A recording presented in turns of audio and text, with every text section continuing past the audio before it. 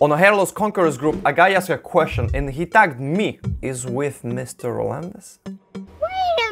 He said he went to a reputable hair transplant surgery in the UK to have a consultation. He's a diffuse thinner and it looks like he has a high Norwood level. Looks like Norwood 5 or 6. Why Norwood 5 or 6? Because if you look closer, the whole top is miniaturizing. And by the looks of the lateral humps, it's likely that he's heading toward Norwood 6. He said he's a difficult case because he's a diffuse thinner and he still have a lot of hair that is actively miniaturizing. And the concern is that for each individual graft implanted, they will destroy native hair. And he said, although I'm confused as how people like Mr. Rolandas has clearly had 2 surgeries. How have they not destroyed the first transplant when adding hair? You know what? It's a good question.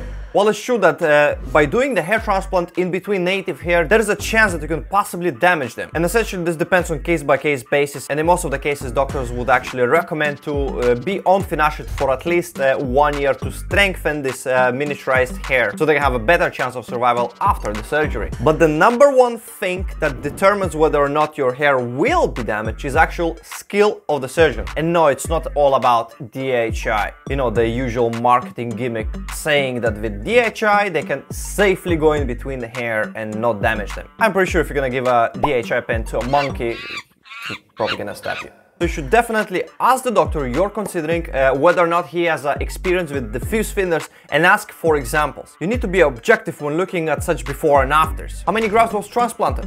How many native hair was there?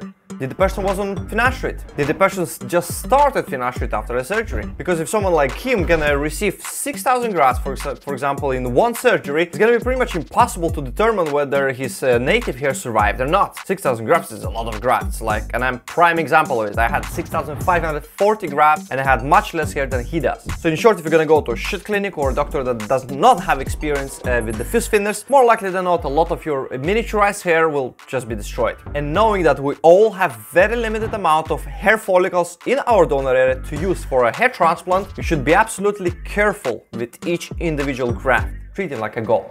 So this is what I suggest. Get on finasteride if you're not already. Get it possibly on minoxidil as well if you're not already. Finasteride will treat your male pattern baldness so your hair loss will be under control while prolonging the anagen phase of your miniaturized thin hairs. And minoxidil will further enhance your anagen phase so the hair will be able to grow much longer than they are right now. This means hair follicles will be much stronger and ready to absorb all the transplanted trauma. So stay on the medication for at least 6 months, ideally 1 year. And listen, you never know, maybe you're gonna be a hyper responder and you're gonna grow so much hair that you will even laugh about the possibility of getting a hair transplant. But if you've already been on medication for quite some time, looking at a hair transplant is a logical next step. This is indeed a very challenging case and the doctor have to maneuver very carefully in between each individual hair. And believe it or not, they are able to implant really high density in between each individual graft, because during the surgery they are able to inflate your scalp with specific type of liquid so it expands your skin, which makes it easier to implant in between each individual graft. But again, like always, it all comes down to the research. Make sure to find a good doctor that knows what he's doing and has a proven track record of doing it. If this answered your question, make sure to press that like button for the YouTube algorithm. And if you're looking to educate yourself more on hair transplants and hair loss, make sure to subscribe to the channel. And this video here gonna give you 5 steps how to find the best clinic or hair transplant for you. Don't screw this up.